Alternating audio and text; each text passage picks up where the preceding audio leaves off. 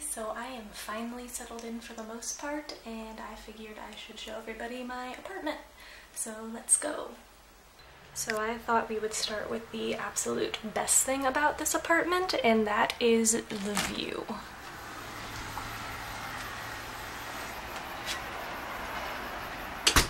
And the giant wasp. So this is the Sea of Japan here. And it looks really pretty at night too.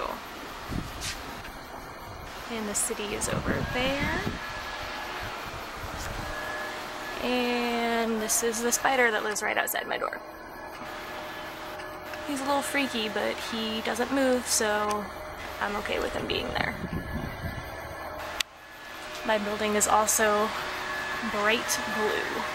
I don't think this camera does it justice. So I would lower your expectations now, because this apartment is very tiny. So first we have the genkan, where we leave our shoes, because no outside shoes are allowed in buildings here. And we have my window, my what you would call a stove, and I actually have to plug it in over here above the refrigerator because that's the only outlet. My sink, my cleaning supplies. I've managed to get some dishes. I don't know why these shelves are so high. I'm considered tall in this country and I still can't reach it very well. I have one whole plate, so I'd say I'm living the good life.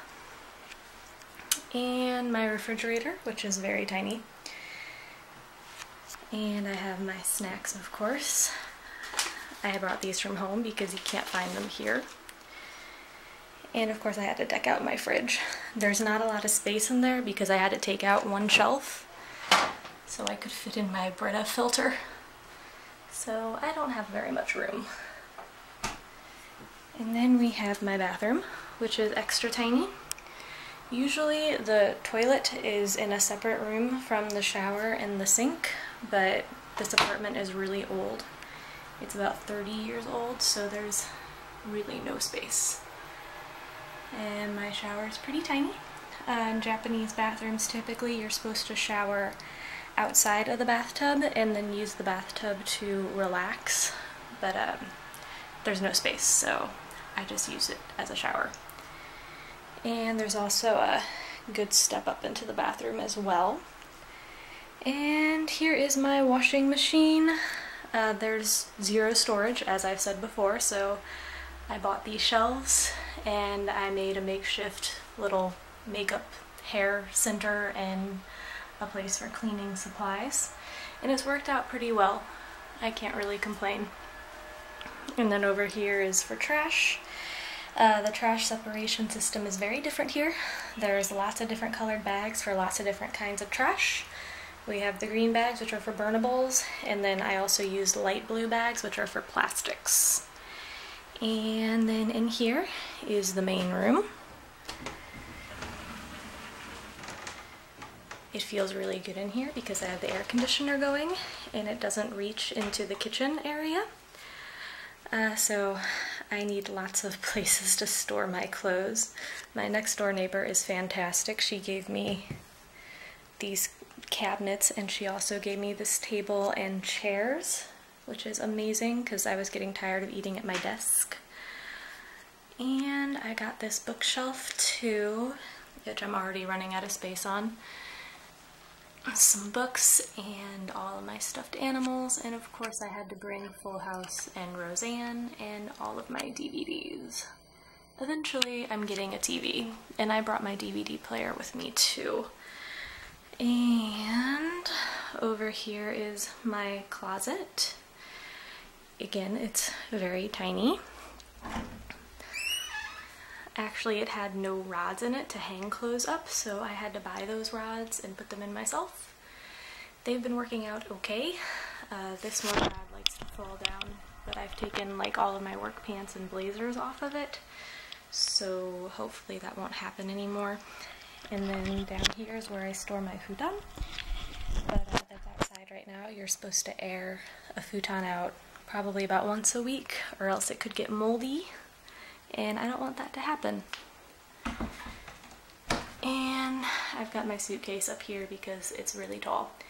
I was attempting to store my futon up there at first, and then I realized I could just switch that out with the suitcase and make my life easier. And this apartment actually came with a futon for me, a brand new one, and that was really nice, but it was really thin for this hardwood floor. So I went out and I bought a second one, and now it's super comfortable. And then the apartment also came with a desk and desk chair. Of course, I had to get the printer myself. And I have all my documents and stuff in there, and all the important stuff for work. And here is my balcony. We don't have dryers in Japan typically, so really you have to hang your clothes out to dry, which isn't so bad. It only takes maybe half a day. And here you can see all the houses. And more trash because blue bags only get picked up once a week. And there you can see my futon is hanging up to air out so it doesn't get moldy. And the mountains, of course.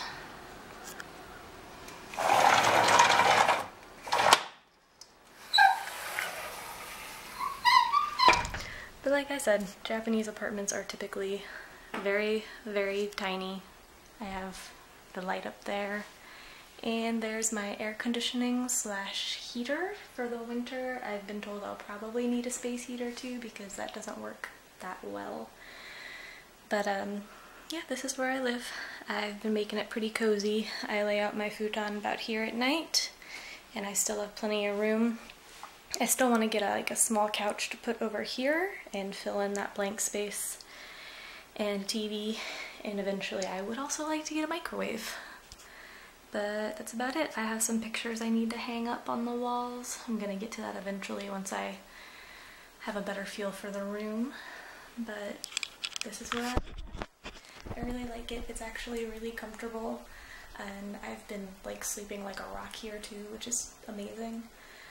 So I can't complain. It's small, but I've made it cozy.